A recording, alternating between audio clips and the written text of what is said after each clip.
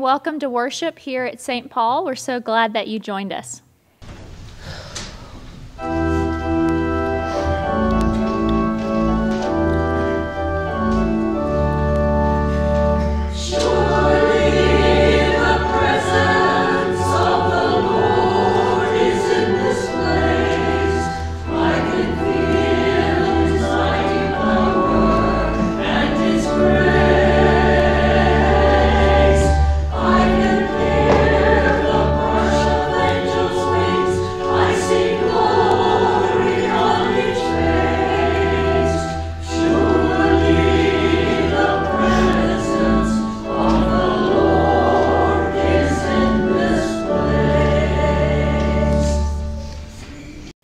Our first hymn comes from the Faith We Sing hymnal number 2223, They'll Know We Are Christians by Our Love.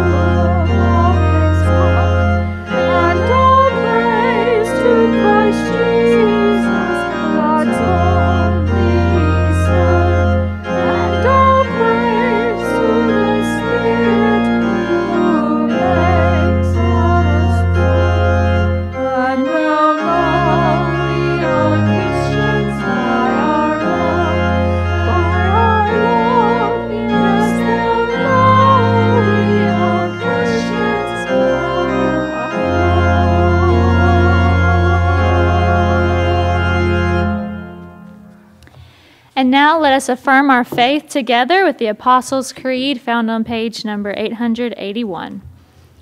I believe in God the Father Almighty, maker of heaven and earth, and in Jesus Christ, his only Son, our Lord, who was conceived by the Holy Spirit, born of the Virgin Mary, suffered under Pontius Pilate, was crucified, dead, and buried. The third day he rose from the dead, he ascended into heaven, and sitteth at the right hand of God the Father Almighty.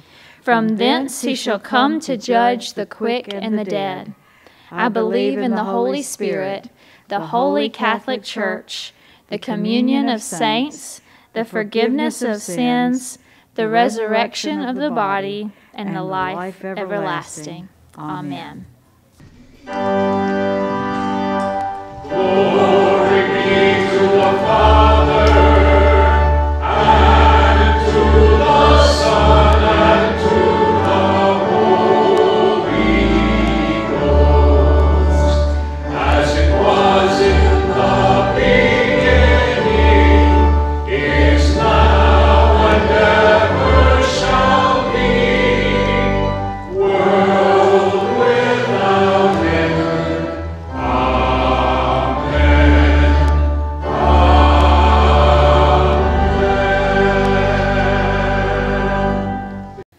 Please join me in prayer. Dear Lord, we thank you for this opportunity to worship you. We thank you that you are a God who is with us, that your presence never leaves us. Lord, there are so many needs, there are so many burdens, concerns, so many who are sick and grieving. Lord, our world is in desperate need of a God who is there for us. And Lord, we ask that you would bring healing, that you would heal the brokenhearted, that you would bring peace and comfort, that you would bring hope in the midst of despair. Lord, we trust you and we turn to you with every need, even our daily bread. And Lord, we celebrate the blessings, the gifts that you give to us. We celebrate the opportunity to worship you, the mercies that are new each and every morning. And Lord, we thank you for your word. We thank you that you still speak to us, that you're a living and active God. We pray that you would speak to us this morning, that our ears, our minds would be open to what you have to say to us, and that our hearts would be open to your transformation in our lives. And now, let's pray together the prayer that Jesus taught his disciples to pray, the Lord's Prayer. Our Father, who art in heaven, hallowed be thy name. Thy kingdom come, thy will be done, on earth as it is in heaven. Give us this day our daily bread, and forgive us our trespasses, as we forgive those who trespass against us. Lead us not into temptation, but deliver us from evil. For thine is the kingdom, the power, and the glory forever. Amen. Now we'll move into a time where you're invited to give your tithes and offerings to God through St. Paul. You can give online at give.stpaulos.org or through the mail at P.O. Box 909, Ocean Springs, Mississippi 39566. We thank you so much for your generosity and giving to the mission of helping people meet, know, and serve Jesus Christ here at St. Paul. Now, we'll pray our offertory prayer. Patient and merciful God, we bring our offerings humbly on this day, hoping they will bring fruit to the ministry of your church on earth. We ourselves have not always set our priorities on bearing good fruit, and yet you are a patient gardener. May our journey this Lenten season feed our spirits to bring forth the fruit you desire. We pray in the name of our Savior and Redeemer, Jesus the Christ. Amen.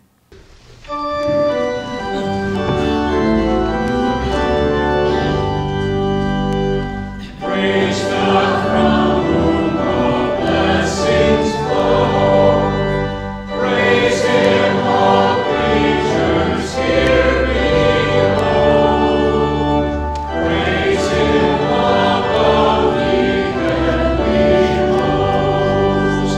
Praise Father, Son, and Holy Ghost.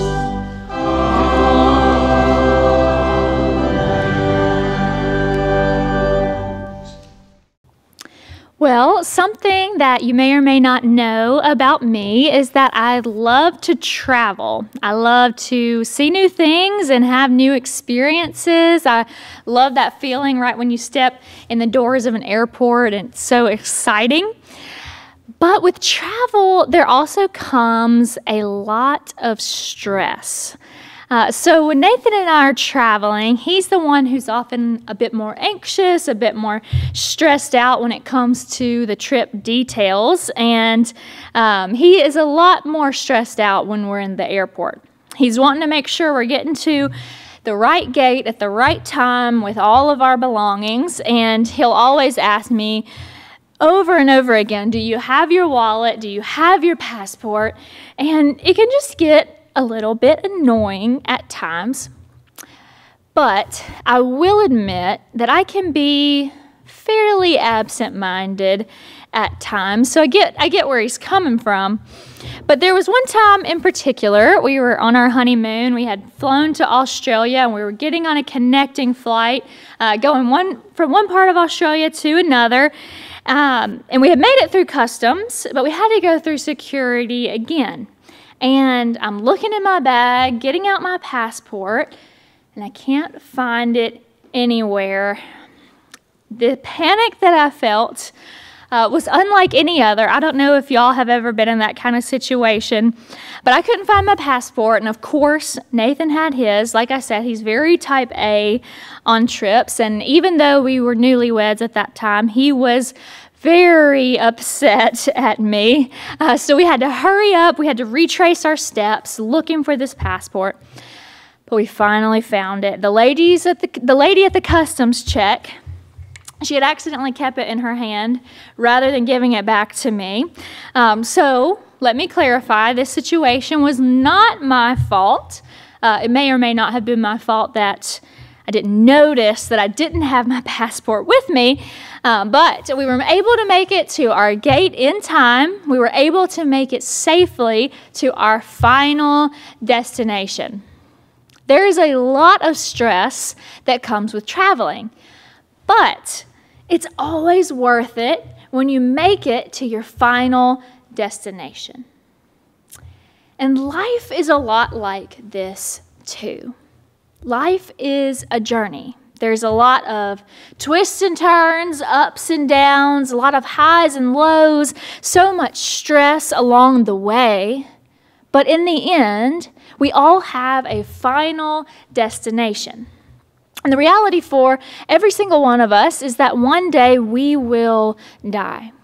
But the question is, when we die, where is our destination? And the Bible makes it clear that those who have faith in Jesus Christ will spend eternity in heaven in the presence of God.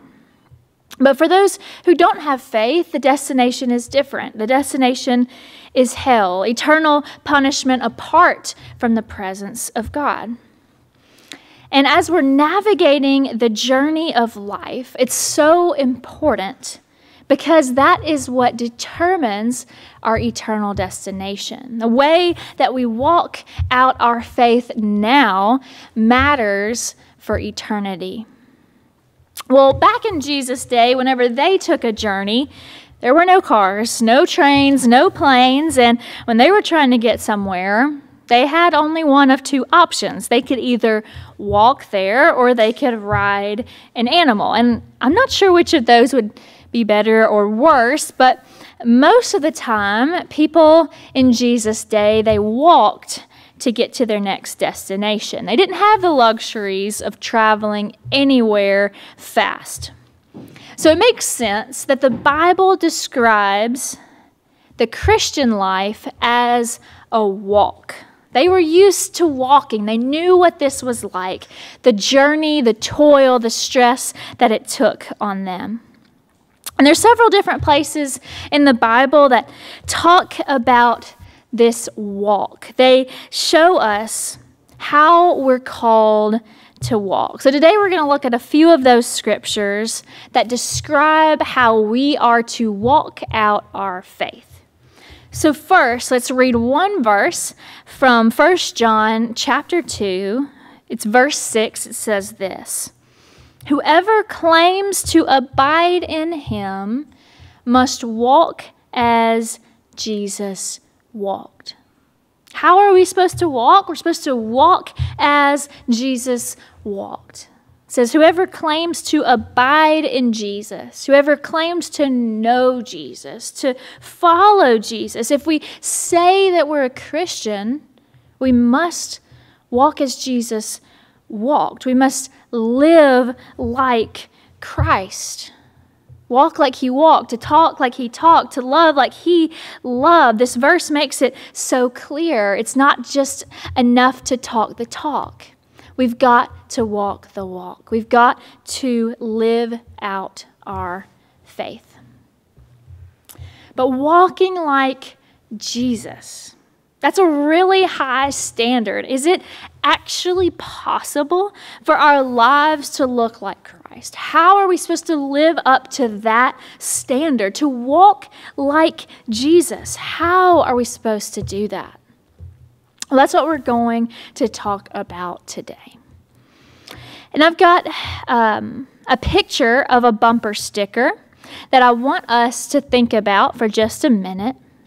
It says this: Christians aren't perfect, just forgiven. Now think about that for a second. Technically, it's true, because Christians definitely aren't perfect. Christians are definitely forgiven. But I think this bumper sticker communicates a wrong message. There's something that's a little bit off about the word just here. Christians aren't perfect, just forgiven. This simplifies the gospel message just a little bit. It seems to imply that the only difference between a Christian and a non-Christian would be forgiveness. And let me be clear, that is a huge difference, but it's not the only difference. Being forgiven is not the only thing that sets us as Christians apart. Because if we follow Christ, our lives should also look very different from the world around us. We're going to talk for a couple minutes about some of the really important Christian doctrines. Now, normally I don't use some big fancy Christian terms, but we're going to go there today. We're going to talk about 3 terms that describe what happens when we come to faith in Christ. They are justification, regeneration, and sanctification. Now, our 6th graders, our confirmation students, have done a really good job with learning these terms, so just hang in there with me today. So first, justification is what the bumper sticker was talking about. We are forgiven.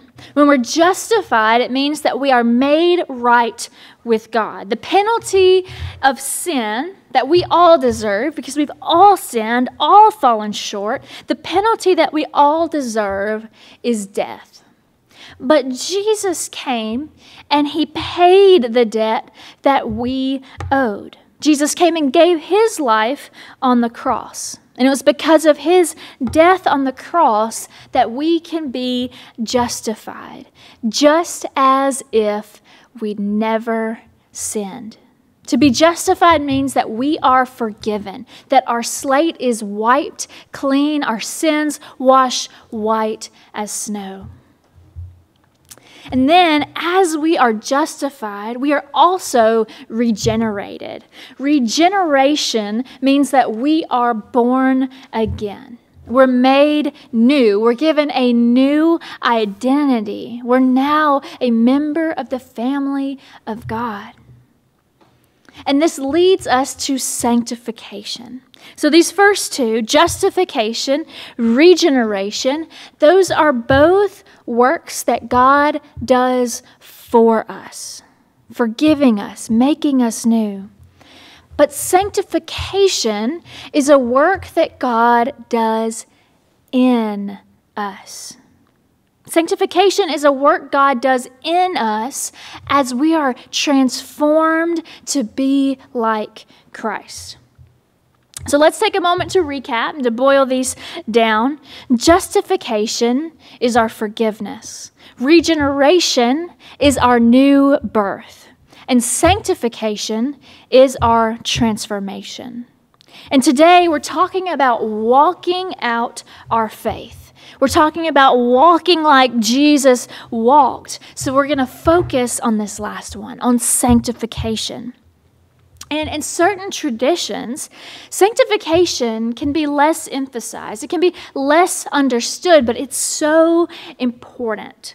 In 1 Thessalonians chapter 4, it directly addresses sanctification. It says this: "It is God's will that you should be sanctified. For God did not call us to be impure, but to live a holy life." Sanctification is God's will for us, that we would be holy, that we would live like Christ, that we would walk as Jesus walked. And often when we throw these terms around, sanctified, holy, our mind immediately goes to following the rules. But sanctification is about so much more than that. It's about developing a relationship with God. This relationship with God that is based on love, where we love God so much that we desire to honor Him with every part of our lives. Because we love God so much, we want nothing more than to obey His commands, to honor Him, to walk as Jesus walked.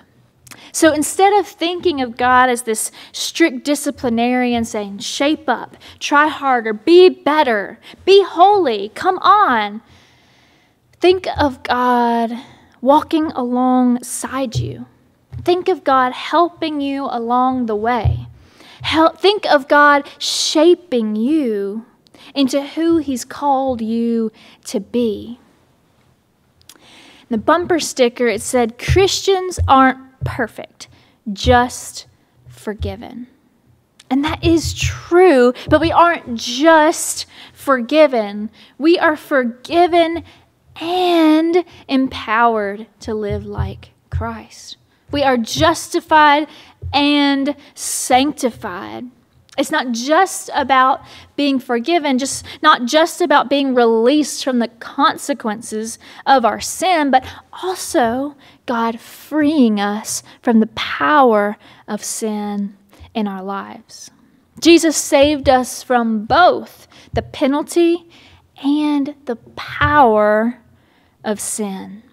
And sanctification is all about this second part, Jesus breaking the power of sin in our lives.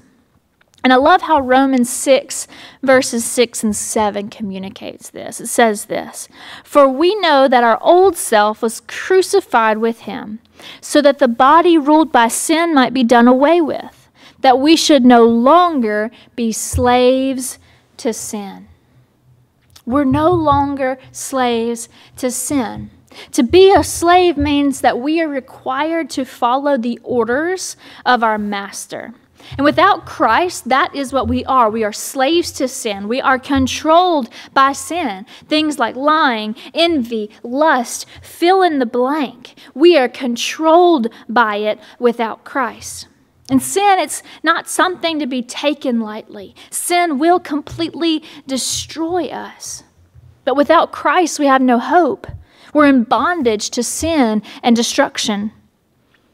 But it's Christ's victory on the cross that the chains of sin can now be broken. It's because of Christ's victory on the cross that we're no longer held captive to sin, but we are set free.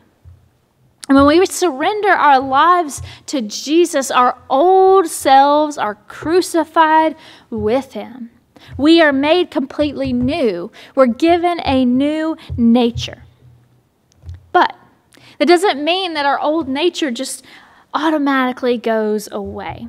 Throughout our entire lives, our journey of faith, our flesh remains in conflict with the Spirit. Just because we're no longer slaves to sin, it doesn't mean that we aren't tempted.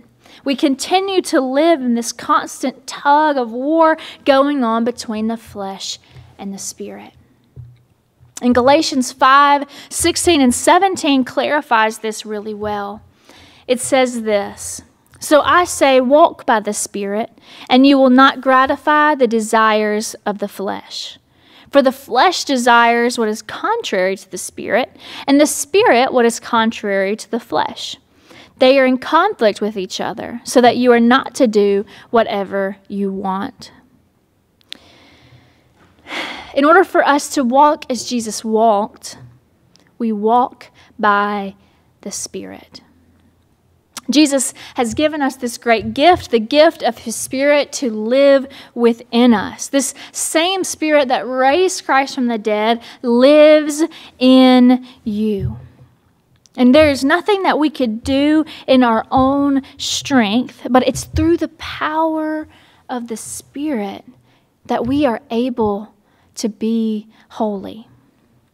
I want to combat the lie that you can never be free from your sin. We hear that lie that humans are just stuck in sin. That's who we are. But it's not true. If we walk by the Spirit, we will not gratify the desires of the flesh. But it's important for us to balance two truths. Because first, we need humility to acknowledge our sinfulness, to acknowledge that we're broken and we're in need of God, while also holding on to the fact that God does not want us to stay there. And I think a group that holds this balance really, really well is our Christian recovery programs. These groups, they understand how important it is that you start with confession, that you start with admitting failure, admitting sin, admitting brokenness, admitting our need for God. But in these programs, the goal is not to stay there in that brokenness. The goal is to progress through the stages of recovery to seek freedom, freedom from addiction, freedom from sin. And the stories of lives radically changed are so inspiring. And we too need to hold this same tension in our lives between our brokenness and our freedom in Christ. Admitting that we're sinners in need of God, but knowing God doesn't want us to stay there, that God has so much more for us, that His will for us is that we are sanctified. This transformation, this sanctification, it's not just for one day down the road when we die and get to heaven, but the power of God to transform us is available now. He sent His Spirit to be with us now. And we don't walk this journey alone. God walks with us every step of the way. He shows us the way we should go. He shows us how we are to walk. And I want us to read 2 verses from Ephesians chapter 5, verses 1 and 2. They say this: "Therefore be imitators of God as beloved children, and walk in love, as Christ loved us and gave Himself up for us, a fragrant offering and sacrifice to God." This passage says it so clearly: be imitators of God. Imitate God. Be like God. Watch what God does and do it. Be holy as God's holy. Walk as Jesus walked.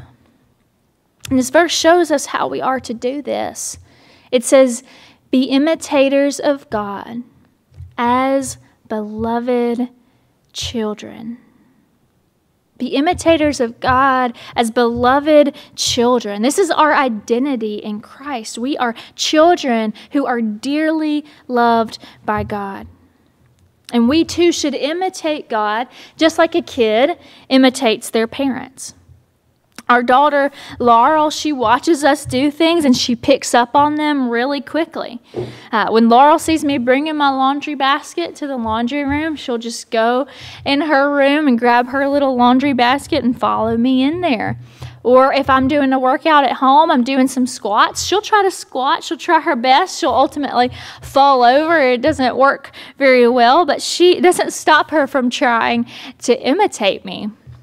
Another thing that she sees us doing is using our phones, and she wants to do that as well. She's already figured out how to take pictures and videos and find all her favorite emojis, and not too long before she's going to start calling people herself.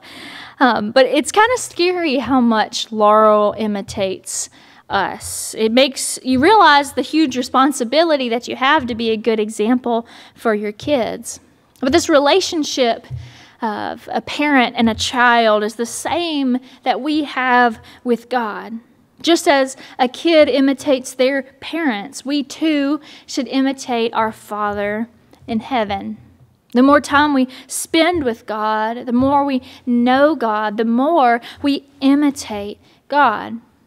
Just like a parent loves and disciplines and redirects their kids, God our Father does this throughout our journey of sanctification. And in Ephesians 5, when it's talking about imitating God, it specifically says we are to walk in love. And I want to read a quote from a pastor in Pittsburgh. His name is Steve Cordell. And I love his quote. It really helps you to put things in perspective. He says this: "There is no way to become like Jesus without growing in love. Love is not an add-on. Love is the point." It's so important for us not just to receive Christ's love in our lives, not to just receive forgiveness and a new identity, and to then stop there.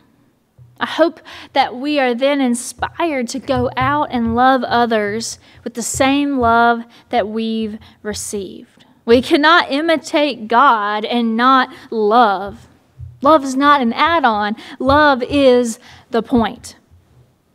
So if we say that we follow Christ, if we say that we are Christians, we must walk as Jesus walked. We must walk by the Spirit. We must walk in love. Walking in love isn't always easy because we're not just called to love those who love us back. We're called to love like Jesus loved. He loved all people. He loved even his enemies. Loving like Jesus, it looks like sacrifice. It looks like laying down our lives for others. Walking in love in a world that's full of hatred and division and war and pain, it's not an easy road to walk.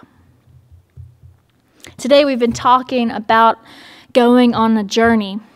And if you're a parent, you know what it's like on a long road trip. It's so difficult to keep your kids occupied, especially when they're annoyed at being in the car seat for so long. And you hear over and over again that dreaded question, are we there yet?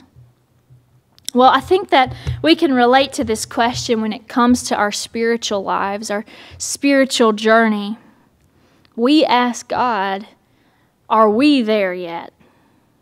Because the journey of life, it comes with a lot of stress, a lot of struggle. Jesus never said following him would be easy. As we walk out our faith, we can grow weary. But we are not there yet. We have not yet finished our race. This sanctification, it happens both in a moment, and it's a journey that lasts a lifetime. It's a lifetime of being transformed into the image of God. It's a lifetime of walking out our faith. It's a marathon. It's not a sprint. And it can be a difficult journey.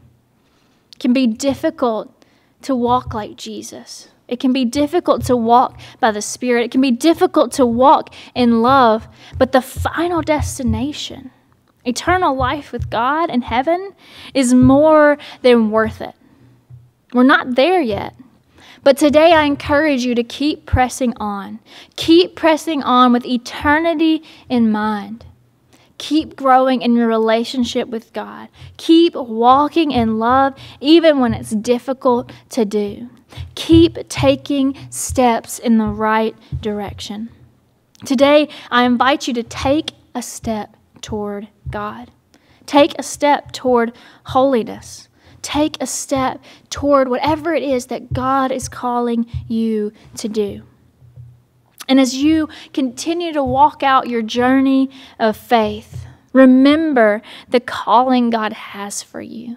He's called you to walk as Jesus walked, to walk by the Spirit, and to walk in love. Let's pray together. Dear Jesus, we thank you so much for your love that you so generously poured out to us. Thank you for coming to this earth and dying for us, for paying the debt that we owed, for forgiving us, and not just forgiving us, but setting us free from the power of sin. Lord, we want to live into that power. Lord, thank you for sending us your Holy Spirit to live within us. And Lord, I pray that you would pour out your Holy Spirit afresh and anew today, that we would not gratify the desires of our flesh, but we would walk by your Spirit. And Lord, in this world that is so full of pain and hatred and division, Lord, we are called to walk in love. Would you empower us to love others with the love that we have received? Help us to love like you loved. Help us to walk like you walk. In Jesus' name, amen. Now we'll sing together our final hymn, number 430, O Master, Let Me Walk with Thee.